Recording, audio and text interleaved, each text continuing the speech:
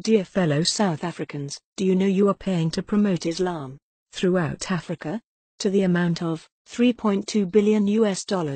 That's enough to buy 162 Nkandlas for Jacob Zuma. According to the Global Islamic Economic Gateway, South Africa is sub-Saharan Africa's halal powerhouse, with its halal business valued at $3.22 billion US. Despite Muslims being a minority, South Africa has the region's most developed halal ecosystem. Halal products are widely available in the domestic market, and the country is a springboard for entering the rest of Africa. Question: Why does the Global Islamic Economic Gateway describe South Africa as the most developed halal ecosystem? It's because 80 to 90% of South African food is halal certified. 80 to 90%. It was not like that just 10 years ago. Another question. What is the South African Muslim population? According to Wikipedia, 1.9%. How does 1.9% of the population make 90% of food items halal? This leads to another question. 1.9% population is just over a million Muslims.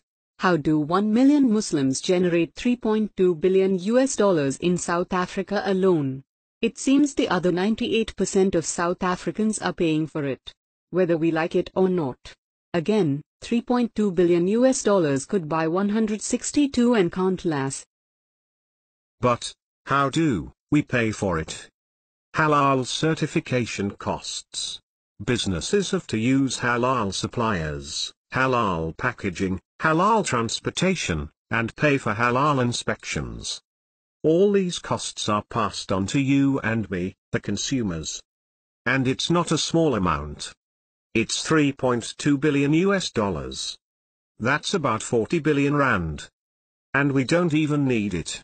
Hardly anything was halal 10 years ago.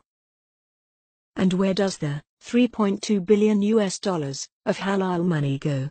Building mosques? Muslim schools? Somewhere else? Who knows?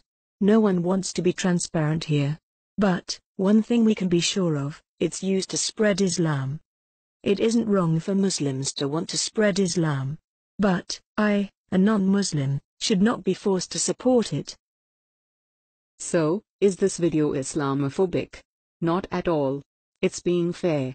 Here's why.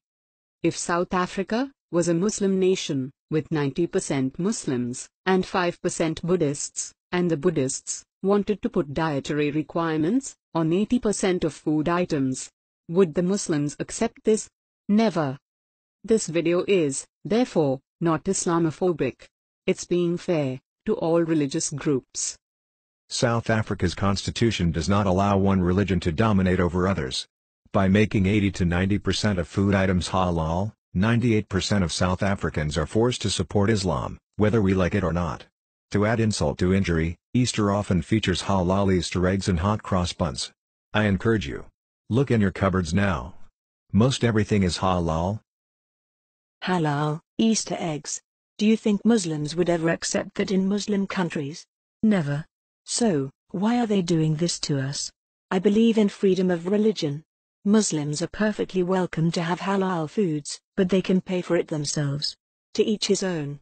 That's fair. So, what can you do? Contact your community leaders. Contact your members of parliament. Ask why they are allowing halal products to dominate the market. It isn't legal. It isn't right. Ask what they're doing about it. South Africa is for all of us.